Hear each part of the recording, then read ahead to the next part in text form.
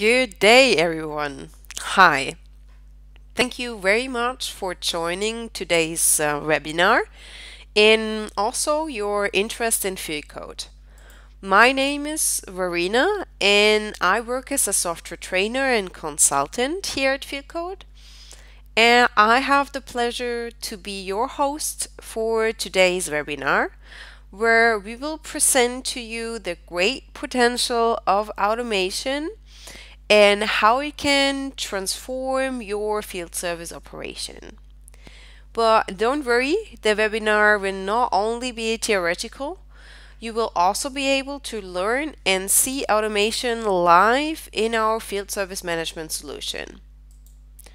Alright, so let's get started. Your field service operation is not a static network. Through proactive field service management, you can actually boost the customer experience and overachieve your KPIs. The smartest way of doing so is through automation. So let's have a look at a generic field service management process. First is the creation of the actual ticket. Get all the information around the affected asset, the customer location, the issue, and the job to be performed on site. This can take up to 5 minutes.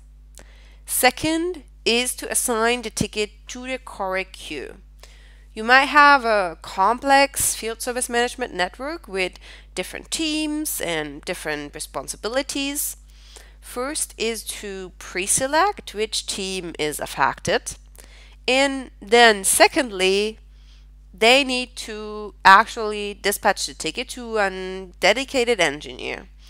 And this is normally a very complex process, as you need to consider the due date of the ticket, the appointment window, the spare parts needed for delivery, and of course then also you need to know your resource qualifications as well as the availabilities of your staff.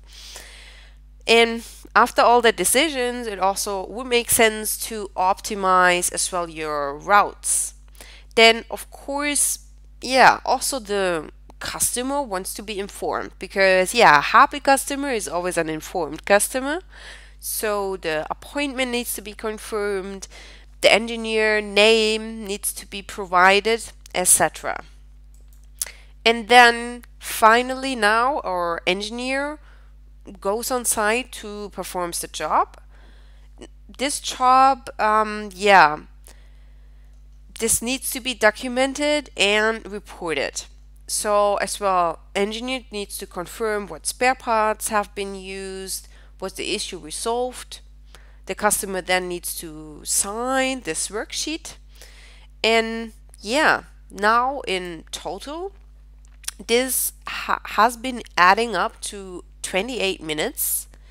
And this does not include the actual productive working time of the engineer. This is only the administrative time needed to make this job actually happen. And spoiler alert, you can automate 85% of these administrative repetitive tasks through automation. So first, you don't need a human to create a ticket. The ticket can be created automatically through an API to your ERP system, to your ITSM system, or as well an IoT sensor you have on your asset or your assets. The job will then be assigned automatically to the correct queue, and through Fieldcode's great optimizer function, the job can be assigned fully automated to the best available and best skilled engineer. Then through the customer information center, we will keep the customer informed at all times. And unfortunately, this is a step where we need manual interaction because we still need the engineer to report the form, insert the information, but through the multi-layer forms, and a guided workflow, the engineer will be supported greatly by Fieldcode software. So with the great automation functions of Fieldcode, we were able to automate the process and just have administrative work of 4 minutes in comparison to 24 minutes. This adds up. So let's have a look on the less process-driven but a more commercial view. We have an example customer where, which is an IT service provider. The IT service provider does have 100 users, which are mainly the field service technicians. They handle 1,400 tickets a month. With our fully automated dispatching process, they were able to reduce the dispatching team by 3 heads, which meant 120K savings a year. Through the improved route planning and efficiency gains, through the automated dispatching, also 3 resources less were needed to perform the on-site jobs. This also added up indirectly to the savings in the fleet costs. Less cars were needed, and of course fuel costs through the efficiency gains in the route planning. And the cherry on top with Fieldcode is Fieldcode will compensate the CO2 produced by the field service operation. We calculate the CO2 exposed to the atmosphere based on the mileage and compensate them through our in-house projects, reforestation in Zimbabwe, as well as enhanced weathering in Greece. Okay. In the following slides, I will now walk you through the automation potentials mentioned in greater detail. So first is the ticket creation. As mentioned, you can connect Fieldcode very easily to your service networks through our API connector. For example, you have an ERP system where you track your assets, and when the yearly maintenance cycle is due, your ERP system will trigger the ticket creation in Fieldcode, so you can plan that maintenance ticket. But also you can connect your IoT assets to your field service network. So you have your assets equipped with IoT sensors, and once a specific threshold is reached, then this sensor will create a ticket automatically by Fieldcode. All right. Next on the list is the ticket assignment, and Fieldcode is really built for environments with a very complex service structure. Not only one project or customer, several projects, several customers with completely different processes and requirements, but also different teams and different locations. Some are permanent resources, some are subcontractors. So based on that automated ticket assignment, you can decide how these tickets are distributed based on several parameters. For example, the location, so what zip does the ticket has, as well as the project name. So Chicago area and project A goes to team 1. Customer B plus due date is tomorrow goes to the subcontractor. This can be configured very flexibly with Fieldcode, so you don't need to worry which team is concerned for your ticket. Then let's have a look at the automated dispatching. Of course, as mentioned, in this dispatching process, a lot of decisions are done normally by human. Which ticket has the highest priority? Do I want my engineers to actually perform overhours? Is it very important to me to have a high SLA compliance, or is it more important to me to have the most efficient route?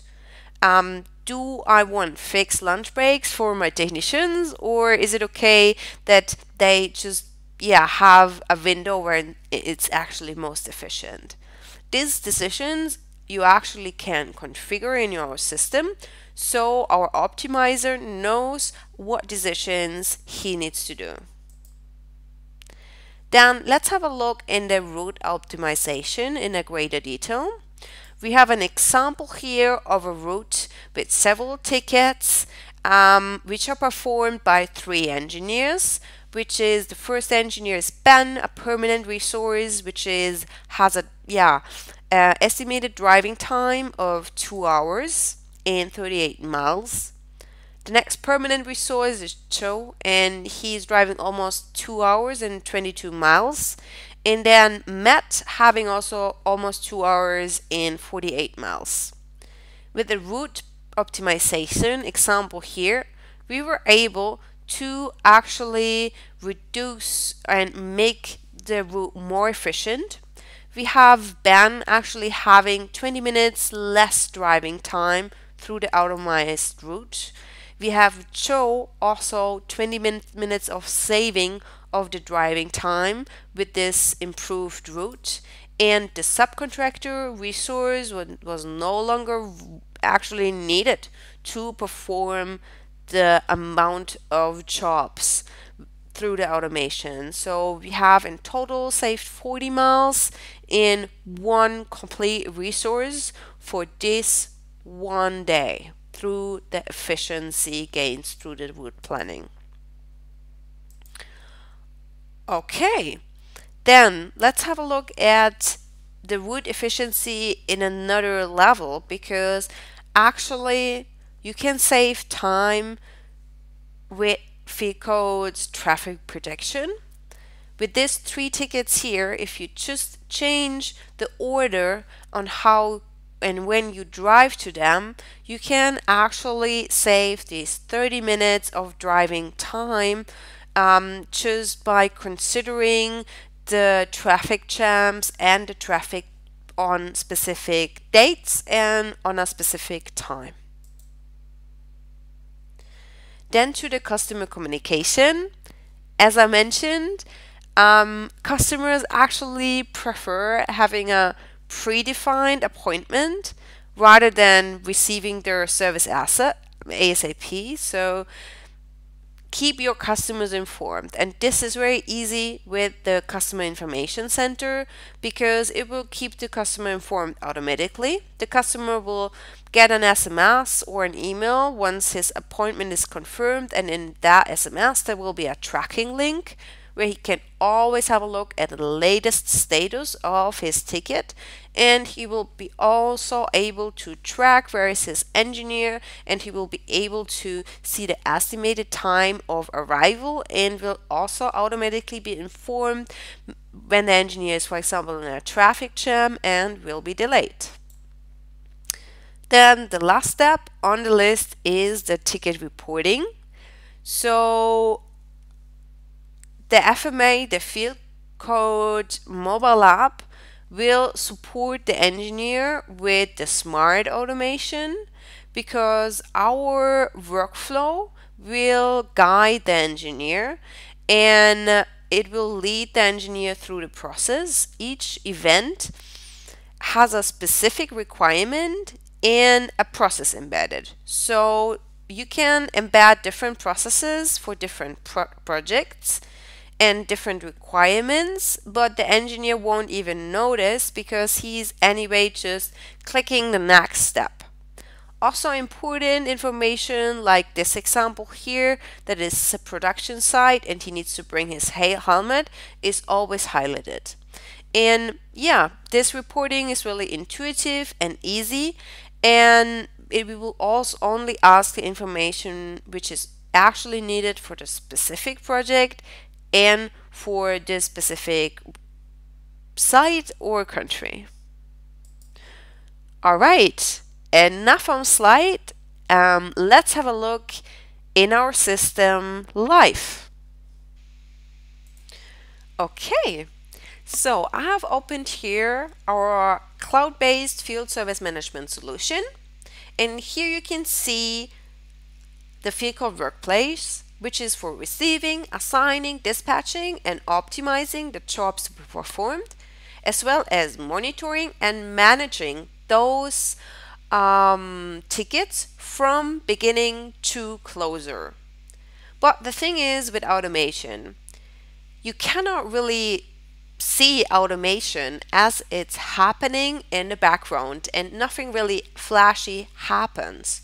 So in this presentation, I would actually love to show you the configurations made in the background so you can also feel how easy and fast these configurations can be done. And I would like to follow the process presented, which is ticket creation, ticket assignment, dispatching, customer configuration, and then the reporting. So let's start with the ticket creation. When a ticket is being created, you can actually set the duration, the skills, and the ticket scoring automatically. In my example here, very easy, I have two different assumed durations for ticket based on their ticket category. For installations, I assumed a duration of 2 hours, and for a break and fix, I assumed a duration of 1 hour. Further, the skills needed, the qualifications needed to perform the actual job can also be set automatically. For example, my English skill here will be assigned automatically to tickets which are for the United States of America. These skills can then also be assigned to users, so later on in the dispatching process, these two can be matched. Then the ticket scoring. Our optimizer will need to know what is the most important ticket. In my case, the most important ticket will be tickets for my company called Heinz. And if the device type is a server, then this ticket will have priority over the device type workplace. Great. Then to the ticket assignment, the most important tool is the groups. So for my presentation here, I have one group, which is Chicago Workplace, which is done by permanent resources, whether the print Chicago is done by subcontractors. And for my Chicago tickets, I have defined an area. When tickets with a specific zip or address arrive here in my marked area, this will come to my specific dispatch group automatically, only if they are also for the project workplace support. For this project, I have assigned 4 engineers, and also for this workplace support group, I have not activated the fully automated dispatching, as I would love to also show you what is happening in the background. Nevertheless, for my print queue, I have activated the fully automated dispatching as well as the just-in-time publishing. So whenever there is a new ticket for this group, this ticket will be automatically assigned and dispatched and optimized to the engineer, as well as immediately sent to the engineer's mobile app. Great. Next is the information center, and also the automated information sent out to the users. I have configured these in my automated actions, and here I actually have 2 automated actions. One is once the appointment is confirmed, an email will be sent out automatically to the user to inform about the appointment and the engineer name, as well as the user will receive an automatic email to the end user with a link which allows the user to track the progress of the ticket. I will show you how this live tracker will look like. In this case, the user is informed that the ticket is received, scheduled, and the appointment is confirmed. And once the engineer starts driving to the respective location, the user will be able to track the engineer live until arrival. Isn't that great? So these were all my configurations made in order to support this process automatically as I shown to you. So this is my workplace now. For my printing queue, I actually don't need to do anything because the fully automated dispatching is activated. So I want to show you the manual process so you are able to understand what is done automatically. For this day, I have 12 tickets. Some of the tickets are already in queue for the engineer to perform. And I can assign new incoming tickets to my team just by dragging and dropping here. And you can see that the timeline is actually responding. One engineer is not skilled enough to perform this ticket. One engineer has an absence today, so I can actually just drop the ticket then to another person so it reaches a fit for this delivery. I can also have another way of dispatching the ticket, which is via our scheduling assistant, which will then also show the best available, the best skilled technician, and validates as well which qualifications are needed, what is the due date of the ticket, and what is the route and what is the address of the location. So I've just refreshed my browser here in order to show you the semi-automated dispatching. And for this, I will use our optimizer function, but I will just start it actually manually for tomorrow. And I have my 12 tickets here, and what will our optimizer do is check what is the most important tickets, of course, based on our scoring, what is the duration of the ticket, what is the due date when it needs to be performed, and then we'll check what available resources do I have, what is their availability, what is their skill set, and then of course the most important bit is to optimize the routes and to make the assignment as efficient as possible. And you can see here that the number of the overall planned kilometers actually reduces just by this optimizing process. And you can see as well that the assignment is still in progress and just the optimization continues. And as soon as I have my optimized result here, I can simply click take over, and this planning then will be assigned to the respective day. You can see here that my list of tickets is getting smaller and that these tickets got assigned to my respective queue and to the respective engineer. And you can also see here that actually some of the stuff has not been taken into consideration, and this is based on my configuration that I want to maximize the resource utilization here. And great. With this, my ticket assignment is actually done. The tickets are dispatched, and this was based on our semi-automated dispatching function. Okay, great. All right. So I hope that this little live presentation gave you a good glimpse on how easy it actually is to implement the automation potential presented in Fieldcode and save those 85% of manual tasks in order to concentrate on the tasks which actually add value to your process.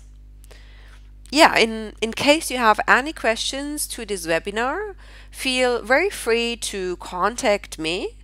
You can find my contact details on the slide or now on the left side as a link to this webinar. And also if you would like to get in touch with our consultants, you can very easily book an appointment via our website just choose one of the appointment slots which suit the best and get in touch with us. We would love to speak to you. All right, so now it's the time to say goodbye and to say thank you. We very much appreciate your time today, and we wish you a wonderful day. Stay safe, stay healthy. Goodbye.